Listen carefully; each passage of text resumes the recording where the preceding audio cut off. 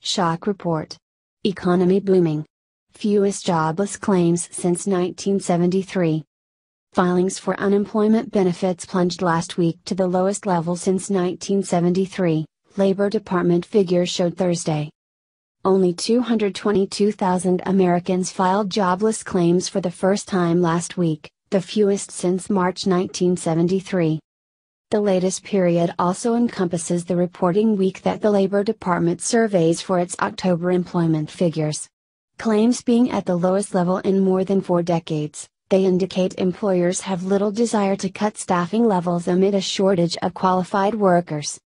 We did not see this under Obama, and surely would not have seen it under Hillary.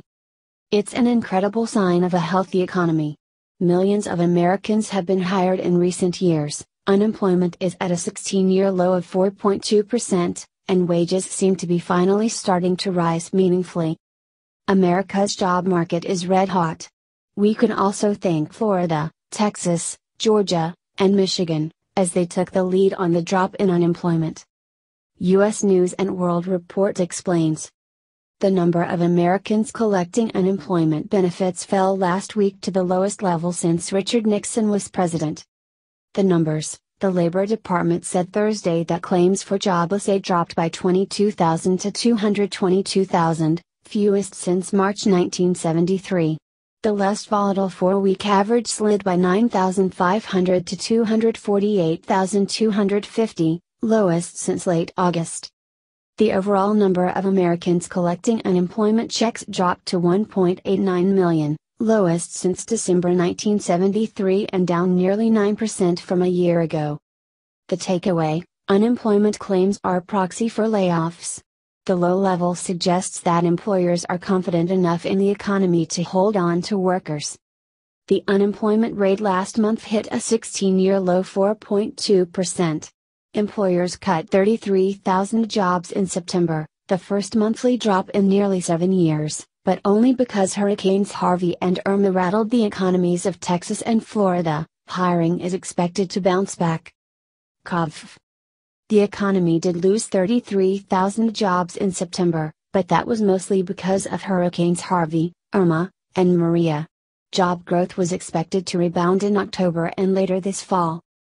Claims for unemployment insurance are one of the indicators most watched by economists as a barometer of the job market.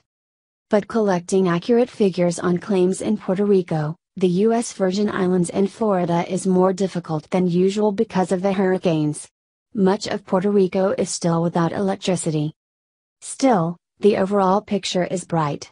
When unemployment peaked at 10% in 2009, shortly after the Great Recession, initial jobless claims were over 650,000. The U.S. economy grew at an annual rate of 2.6% between April and June. It was nice comeback from the tepid 1.2% annual growth rate of the first quarter and more in line with the turbocharged growth of 3% that has been promised by the Trump administration.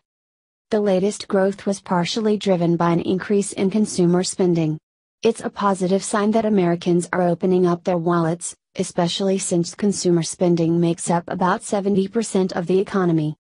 Growth under Obama was not robust. The economy has not achieved a 3% level of annual growth since he was elected. But this year, as business feels more confident, it is rising. Obama held the economy back with job-killing regulations. While Trump has removed many of those regulations, much has not yet affected the economy. We see strong improvement ahead.